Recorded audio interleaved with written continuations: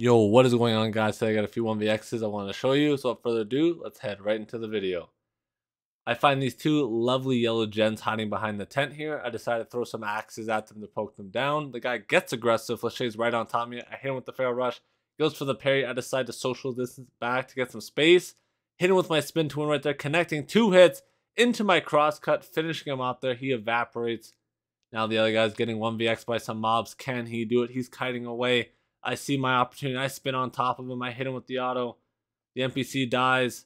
I kite back. The NPC's about to explode. Will he avoid it? No, he dodges right into it and explodes. Now this guy's going for the block. I accidentally auto into that.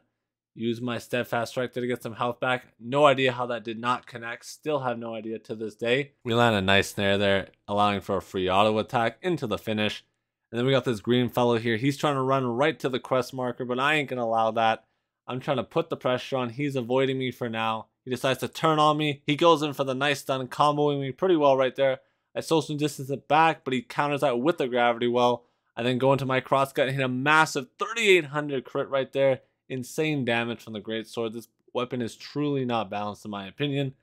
We're going for another heavy attack. They're trying to weave them in. He goes for the parry. Nice parry by him. I go for the steadfast strike there, dodging back into my spin to win once again here.